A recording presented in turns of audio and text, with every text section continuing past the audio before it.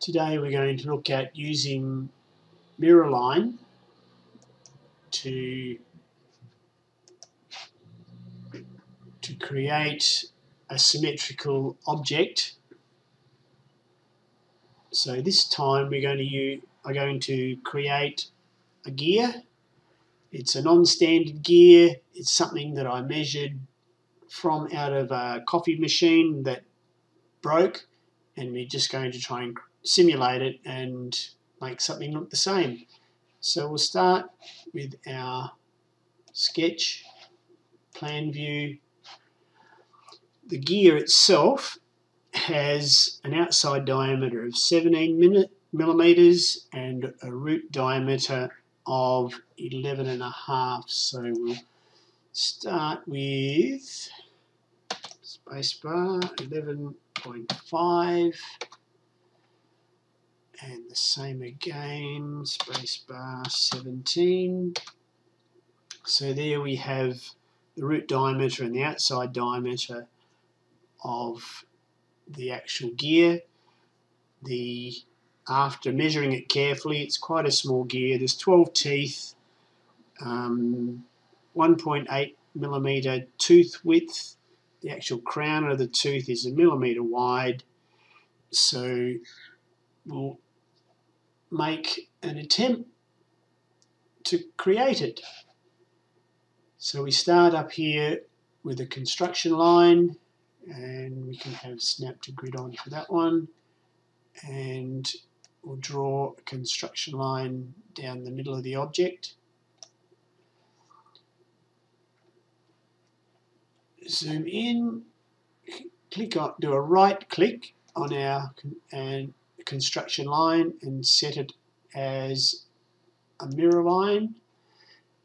Now we're going to create some objects just to help us form our tooth. As I said, the tooth was 1.8 millimeters wide, and it had vertical, it was a straight cut tooth, so it's a non-standard tooth. If you want to have precise gears, you can actually download models from the 3D downloader and then copy them into your projects to have accurate gears. So we'll start by drawing from about half height, because it's only fairly rough. We'll draw a box. If we get our box tool first, undo that one. Grab our box tool, half height, and we'll draw a box. Hit our space bar, and it wants to be 0.9 millimeters wide and just a little bit below the root diameter of the gear. Also, the crown of the tooth, you can zoom right in on this one, is 1 millimeter, so half of that's 0.5.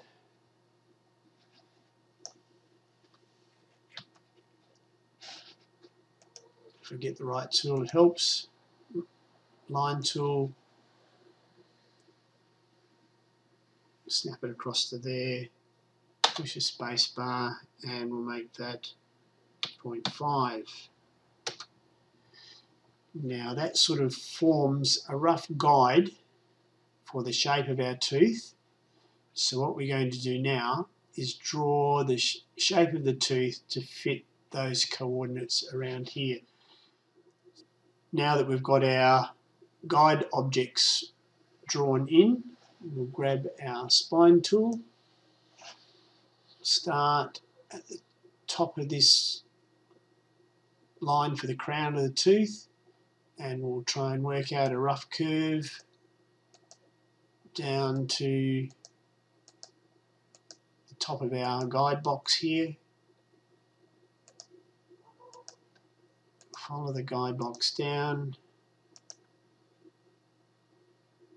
and then we'll just create a radius at the bottom of the tooth.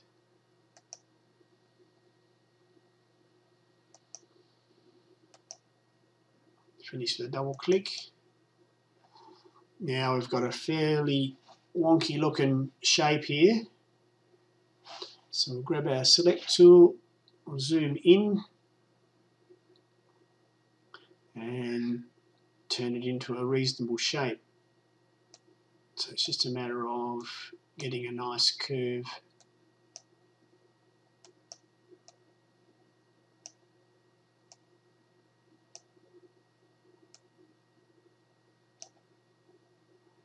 The reason why we finish with the line below the line is so that when we actually form the tooth, it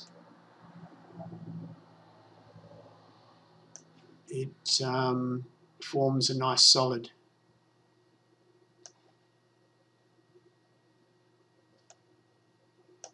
So it's just a matter of a bit of practice. You can tweak these points, the position of the points, so you get a nice curve. Fits our objects.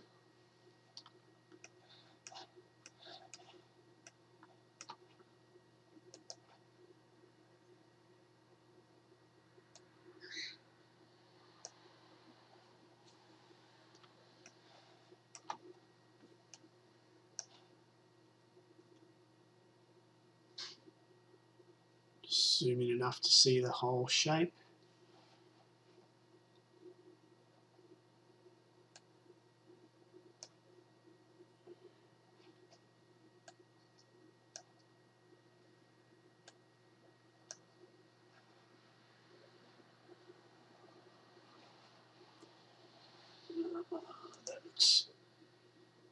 That looks like a reasonable shape tooth. It might be a little bit big up here, so we'll just pull this in a bit.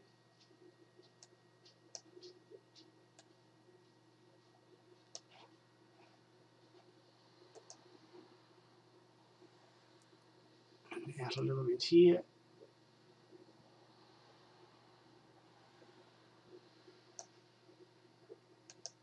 Right, so that looks like a reasonably shaped tooth now.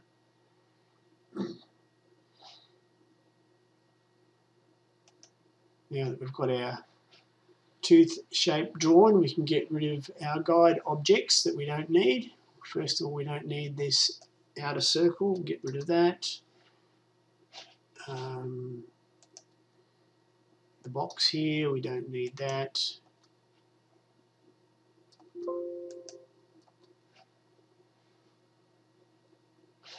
So let's have a look. Got the circle, we keep that. The construction line, we don't need that anymore. We can get rid of that. This line here, we don't need that. The two lines at the top and the two spines are all we need for our tooth.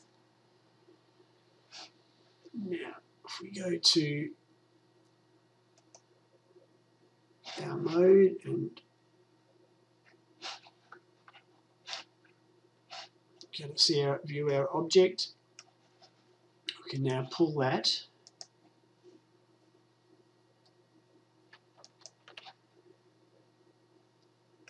into a single toothed object. So go in there, we'll make that one 6 mils. There's our single tooth object. So if we square that back up, look at the front of it, we no longer need any of these curves, so we can get rid of that. So we've got one solid object. Now the next process, if we grab our move tool, grab our whole object, drag the center of that down onto the center point here. If we go over and create a pattern, so we click on that one there, we grab our rotation tool and move it around until we get to see some multiple objects. Push the space bar, push tab, tab around. We had 12 teeth in this one, so we key 12 in, tab again, and there's our object created.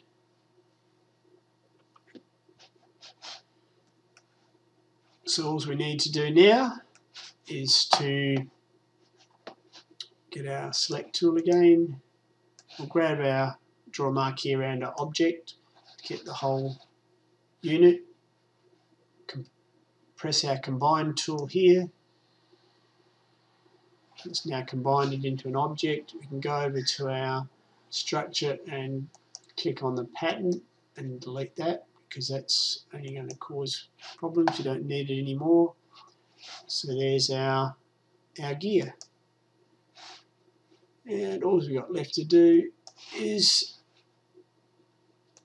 to put a 6mm hole in it.